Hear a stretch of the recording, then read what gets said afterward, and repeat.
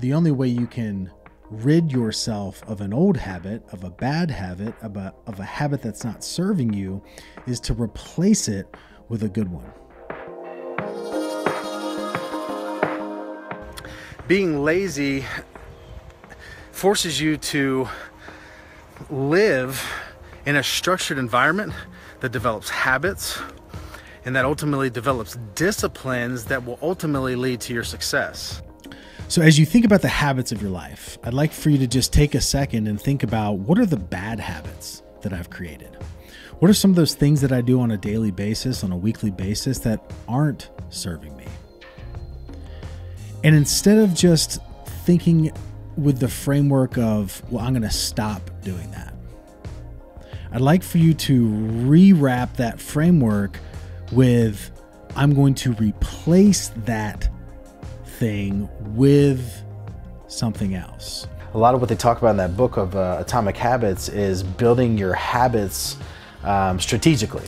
And so, combining them with a habit that you already have, making that habit enjoyable, like rewarding yourself when you complete what you're supposed to be doing. And I think you need to start breaking down the process of what you do and figuring out ways to reward yourself based on the effort and based on the activities, rather than just waiting for the reward of like a paycheck or a bonus or a commission.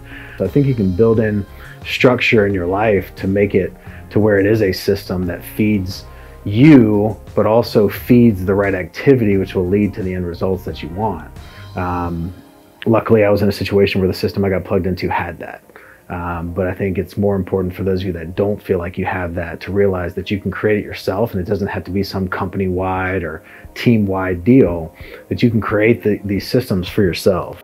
And then once you have done that, becoming a slave to that new habit, becoming a slave to those new things that you have put in place on purpose, with purpose, that are ultimately going to get you to where you want to go. I think that's what it's all about, is making it work for you. Any type of structure, any type of accountability, any type of plan that you're going to put in place, it's making that plan fit your life. It's making that plan fit what's possible within the realm of all things that you have going on. A lot of this comes down to self-awareness and being able to identify those moments in your day where there's a fork in the road, right?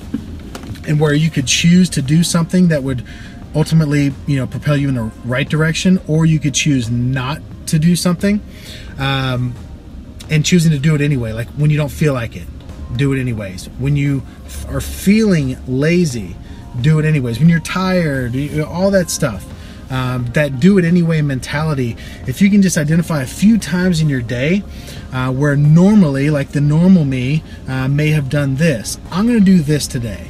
And by doing that just once a day, twice a day, the momentum that will create within your business and just within yourself personally is something that is unstoppable, and something that will build extremely fast, and it's palpable. So let's just play this out. Let's make an example here real quick off the top of my head.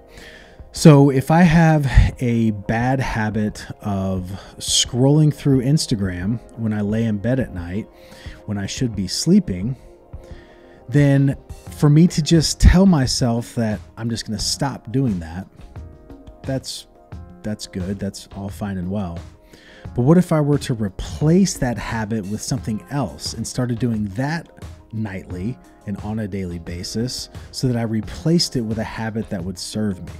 So what if instead of getting into bed, pulling up my phone to scroll through Instagram, what if I pulled out a book and read for 10 minutes before I went to sleep?